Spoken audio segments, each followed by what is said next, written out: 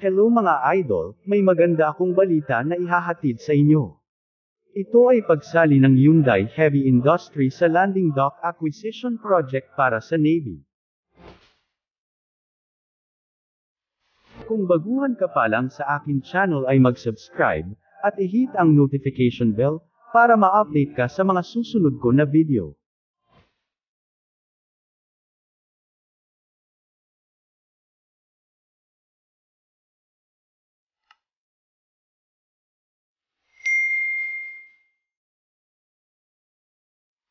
Ayon sa post ni Max Defense Philippines, ang South Korean Hyundai Heavy Industries ay sumali sa bidding sa landing dock acquisition o Sealift vessel.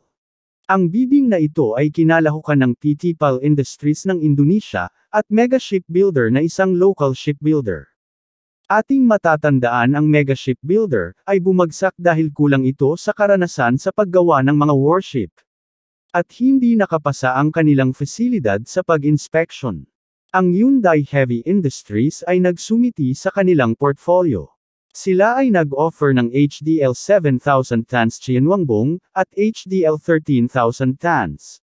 Makita sa larawan, ang mga offer ng South Korean Hyundai Heavy Industries landing dock platform ay may mga otong lara na kanan. Ang mga nasabing landing dock platform, ay kayang magsakay ng 2 helicopter at mga amphibious vehicle. Kung ang Hyundai Heavy Industries ang palaring manalo sa bidding, ang Pilipinas ay kukuha ng 2 unit landing dock platform o Sealift vessel para sa Philippine Navy. Ang Kongreso ng Pilipinas ay naglaan ng pondo na umaabot sa 5 bilyong peso. Ang original na pondo nito ay umabot ng 7 bilyong peso pero ito'y nabawasan nang dumating ang pandemya kaya ito ay nabawasan ng 2 bilyong peso.